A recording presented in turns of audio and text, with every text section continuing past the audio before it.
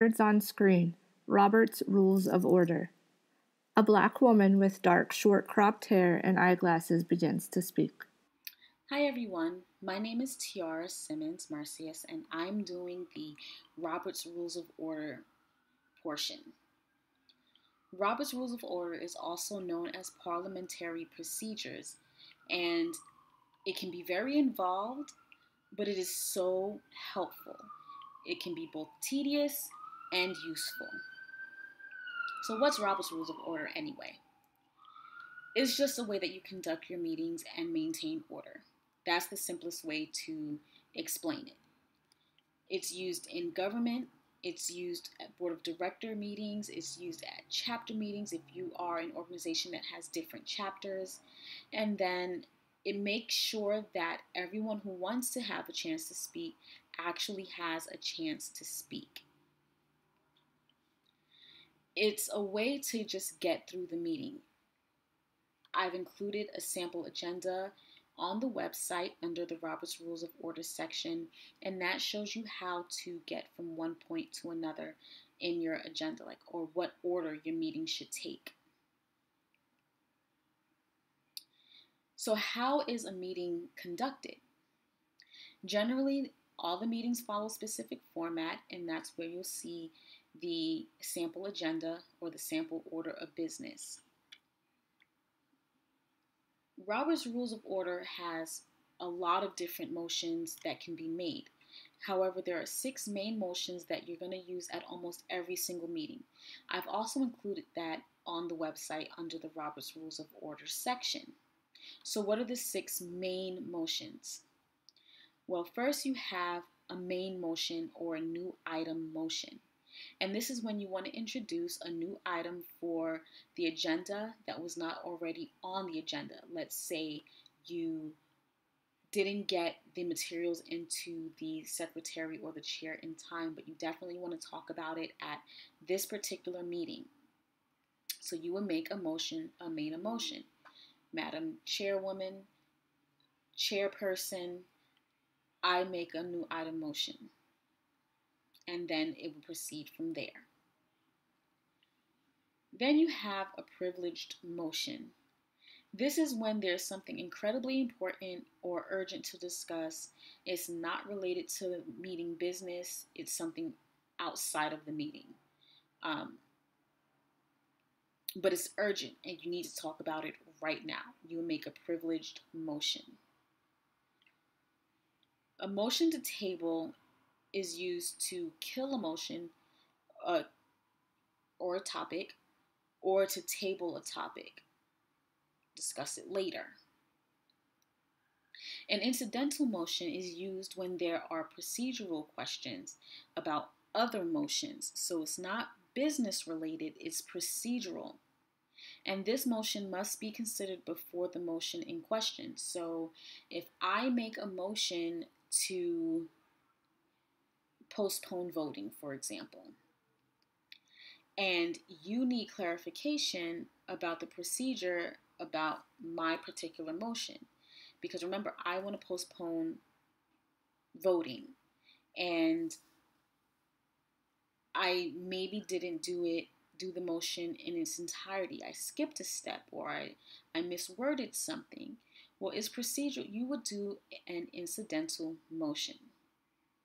And before we can even consider my motion to postpone voting, we have to discuss your motion. So the 6 main motions are on the website, and you can look at those and their explanations. Now, you're at the meeting. How do you present your motion? You can't just talk out of turn, and you can't just shout out your desire to make a motion. You have to, what they call, have the floor. So, in order to have the floor, in other words, it's your turn to speak, you would signal the presiding officer, whether that's the parliamentarian, whether it's the chairperson, whether it's the president, whoever's running the meeting. You would signal to them that you would like to speak. And you do that just by raising your hand or standing up. Simple. Okay. Now that you've been recognized, you have the floor. You're entitled to speak twice on each motion for about 10 minutes each. So I make a motion to table the discussion of the annual fundraiser until next meeting. And then that motion gets seconded. I second that motion. And then it goes up for a vote. Well, before you actually vote, you discuss that motion. You debate it. You have about 10 minutes each on each side. Or per motion. So I have 10 minutes to discuss why I think it should not be tabled. Then you have 10 minutes to discuss why it should be tabled. And then I have another 10 minutes for a rebuttal. And then you have another 10 minutes for a rebuttal. So in actuality, you have about 20 minutes per motion to speak and present your case. However, you only speak the second time on that particular motion after everyone else who wanted to speak has the chance to. So your rebuttal might not happen for another 30 minutes or so because whoever else wants to speak needs to have a chance to speak before you come back with your 10-minute rebuttal. Okay, now someone will be keeping track of time. Again, this could be the chair, it could be the presiding officer, the secretary, the parliamentarian, and they'll keep time. And when your 10 minutes is up, then they'll signal you and you have to stop speaking. However, you can request to extend your time. In order to get extra time to speak outside of your 10 minutes, then you have to have the consent of everyone else who was there, the remaining members, and the chair. So even if all the other members say, sure, here's an extra 5 minutes, the chair can say, no, you had your 10 minutes, you presented your case, your time is up. Now, if you have extra time because you've already spoken, you had 10 minutes, and now you've done all of your presenting and you have 2 minutes left on the clock, you can yield your time. I yield the floor.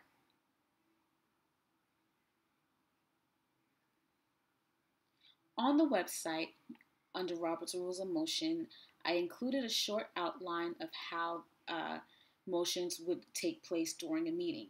The motion gets made, it gets seconded, restate the motion, it goes up for discussion or debate if it's debatable only, and then it goes up for a vote if it's something that gets voted on by everyone or just decided upon by the chair, and then the vote is announced. Robert's Rules of Order, again, it can be very involved, but once you get the hang of it, it becomes like second nature, and you'll find yourself looking for it at every other meeting that you go to, even if it's not your board meeting. Again, is to make sure that everyone who wants to be heard has a chance to be heard. And that's the point of these meetings, correct? So take a look at the Robert's Rules of Order section on the website. Take a look at the supplementary materials and the additional resources that are located on the right side of the screen, and then put it into action. Words on screen, Robert's Rules cheat sheet. This is a Robert's Rules of Order cheat sheet. It's very handy to have around and even hand out to your membership when there is a meeting and to make sure everyone knows what's going on in the room. There are a lot of motions on this cheat sheet, so I'm only going to go over a few and how it would go about. In the first column, you see 2. That's the name of the motion that you're presenting. In the second column, it says, you say. And in that column, it shows you how you would actually present that motion, what words you would use. In the third column, it tells you whether or not you can interrupt the speaker, the person speaking before you. In the fourth column, it tells you whether or not someone needs to second it. It says second needed. The fifth column tells you whether or not that particular motion is debatable. The sixth column is amendable. whether or not that motion or what's being presented can be amended. And finally, in the seventh column, it tells you whether a vote is needed and how many people need to vote in order for that motion to pass. Okay, so one that happens in every single meeting, and this is why it's the first one there, is adjourn. After the meeting is over, you wouldn't say, "Thank you for coming, you can go home now." You first have to actually close the meeting. So you would adjourn, and you would say, "I move that we adjourn." You cannot interrupt the speaker if someone is already speaking, and you do need someone to second it or agree with you. It is not debatable, and it is not amendable. There's nothing to amend. And in order to pass, you need a majority vote. A majority vote is your quorum, and it's usually 50% plus one. 50% of the membership that's present plus one in order for it to pass. So how would that sound? So the meeting is over, and usually the chair or the secretary would say, "I move that we adjourn." Of course, this is after everyone has finished speaking. Then someone else would say, "I second that motion." Then the chair or the parliamentarian would go for a vote, and they would say, "All those in favor?" If you agree to close the meeting, you say yes or I, or raise your hand, whatever procedure your organization has come up with. The votes are counted, or the voice votes are heard, and the motion will pass or not pass. Another important motion is the point of privilege.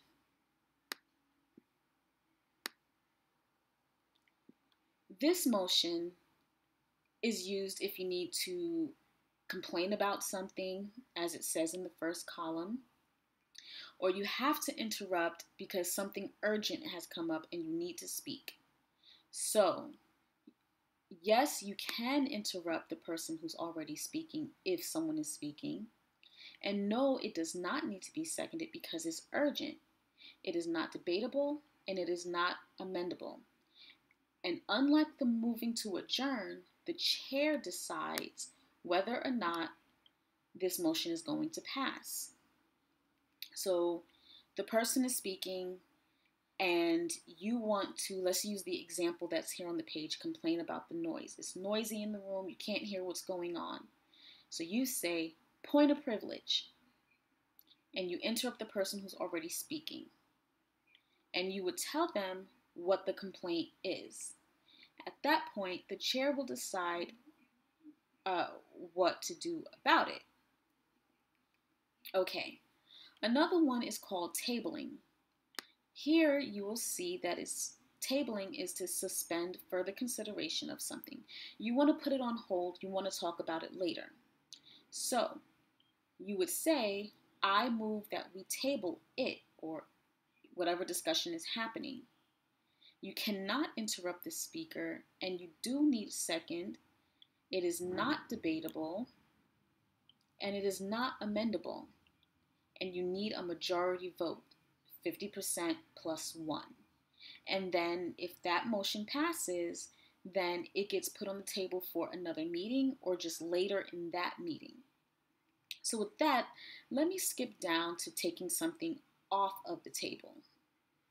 So it's later or it's the next meeting, and you want a particular item to be brought back up. So you would move to take something off of the table. You say, "I move we take from the table this discussion that we were having earlier or at another meeting." You can interrupt the person speaking if someone is speaking. You do need a second. I second that motion. It is not debatable and it is not amendable. And you need a majority vote, 50% plus one. This chart is about 5 pages long, And it also gives you the procedure for handling a main motion. A main motion, remember, is to put something forward in front of the group. It's to add an item.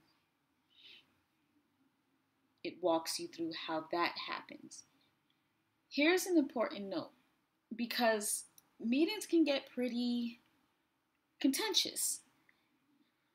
When you're debating a motion, especially if it's something that you're pretty passionate about and you really want to be heard, or you don't want to hear what someone else has to say, there is decorum to be had. You want to listen to what the other side has to say. You want to focus on the issues and not personalities. And this is important because during these meetings, sometimes whether or not you want to listen might depend on whether or not you like the person. You want to avoid questioning the motives of whatever is being presented. Just hear what's being said and focus on that. And as always, you want to be polite. The third page tells you how to accomplish what you want to do in meetings. Your main motion, remember, putting an item forward, amending your motion. If you want to change the wording of something that was being discussed, you would say Madam Chairperson or President or whoever is leading that meeting. I move that the motion be amended by adding or striking out all or the following words, and then you would say what it is you want to amend. Sometimes this can be both. You want to strike some words but then add other words. It could just be changing the way something sounds or is worded itself without really changing the meaning.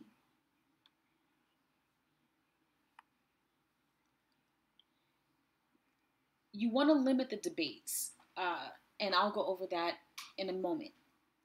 Limiting debates, because time is usually always of the essence, and a lot of meetings have a time limit. You don't want to be in a meeting for 3 hours talking about one particular motion or one particular item. So you would limit the time for the debate, and a lot of times it's about 10 minutes per side.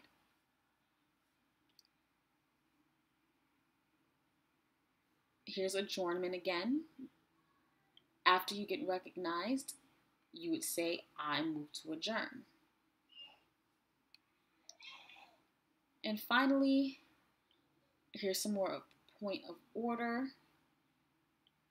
point of parliamentary inquiry. That means, for example, you might be confused about something, about how the meeting is run, is going according to Robert's rules or parliamentary procedures, but you're confused about something. So you would ask. This is really just asking for clarification.